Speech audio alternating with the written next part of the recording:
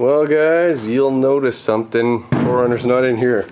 But what is in here is my Cummins. Friggin' right. So I got the head and the block here, intercooler and the rag because I didn't want anybody to steal them. So yeah, I ripped them out with the help of my brother.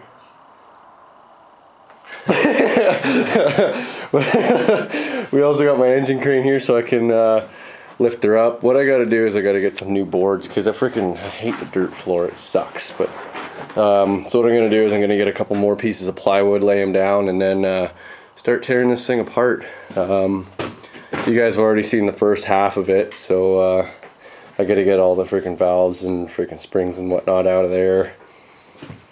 And then I gotta just tear this thing right apart. So I'm gonna use my freaking engine crane to move it around and whatnot. And yeah, I'm gonna have fun getting that fan off because this uses that stupid freaking thing. But anyways, yeah, big thanks, my brother. Say hi. Hi. Gotta go. Yeah. I'm tired. Okay. Well, thank you for your help. Yeah. All right. But yeah. So anyways, friggin' right. Just wanted to get you guys a little friggin' update as to what's going on. So yeah. Anyways, guys, I'm friggin' dirtier as frig. Look, you can tell I was friggin' laying down on the engine block to friggin' get the bell housing bolts out. So yeah, I got the friggin' engine block home, so now it's time to friggin' start the tear down. Friggin'. But yeah, so I got to tear it apart.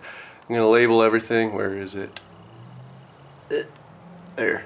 All the different cylinders and stuff. I gotta friggin' keep all the stuff separate.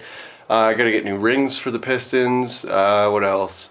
I'm really debating sending my pistons out to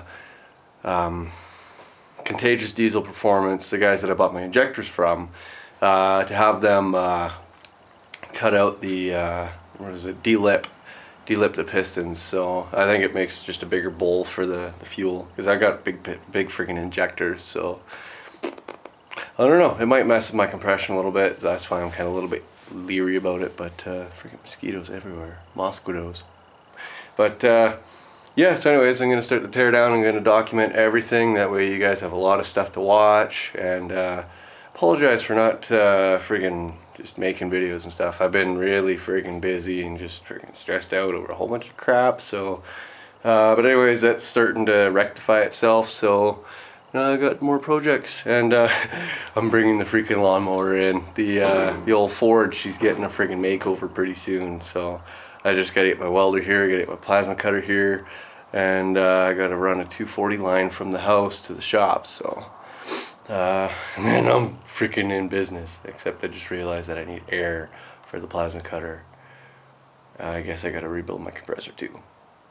But anyways, I just wanted to fire up a quick update video for you guys. So thanks for watching, and until next time, take care.